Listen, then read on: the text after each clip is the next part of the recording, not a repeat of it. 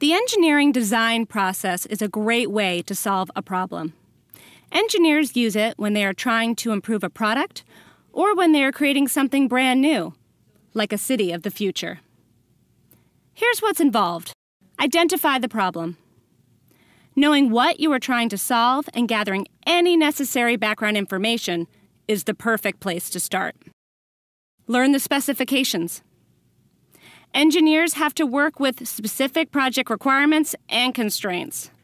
Taking the time to learn and understand the specifications will save you time and trouble. Brainstorm Solutions. There are lots of ways to solve a problem.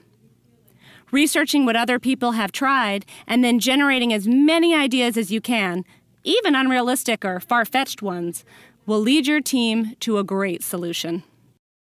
Design it. Your ideas take shape and your vision grows as you narrow down the list of possible solutions and choose the best one. Prototypes, drawings, and rough drafts are all part of the design stage. Build it. It's time to put your ideas into action and build. Test, improve, redesign. Wait.